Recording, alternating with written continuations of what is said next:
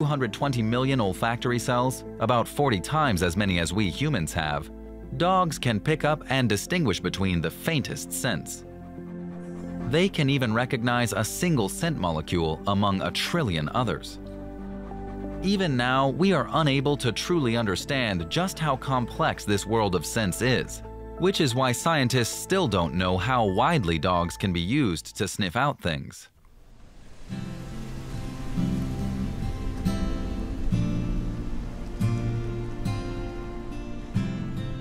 In South Carolina, on the east coast of the United States, Lisa Briggs lives and works with her dog Layla.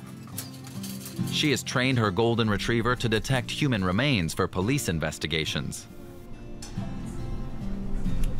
Layla is a crossover dog, so she lives in my home with me. She goes everywhere with me. She's kind of a pet, and then I can put her vest on, and she's a working dog. She's just turned 3, but already closed 8 cases by finding human remains. So she's good at what she does.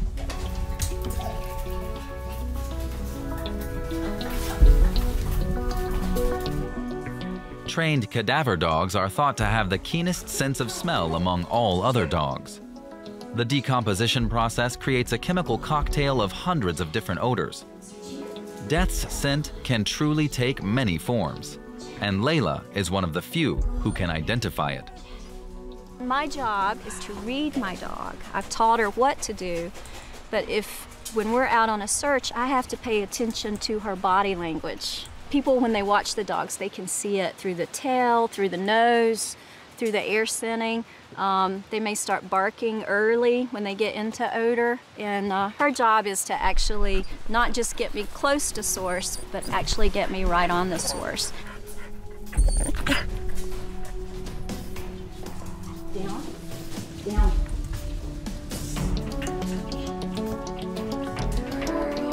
Good girl, good girl, Leah. Good girl, yay, good girl. Is it right? Is it right? Is it right?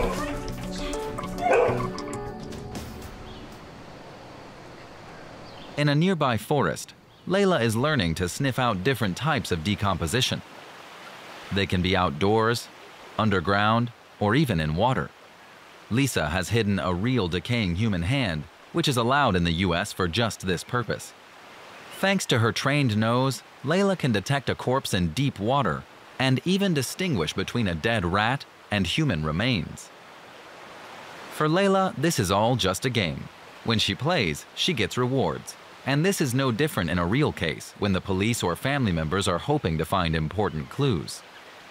My first search, and the first time I found human remains, I was depressed afterwards. I was very, very sad because I felt sad for the victim. I felt sad for what we found. And then I realized I was making my dog sad, you know? And so I have to do a good job making sure that she stays happy at her job.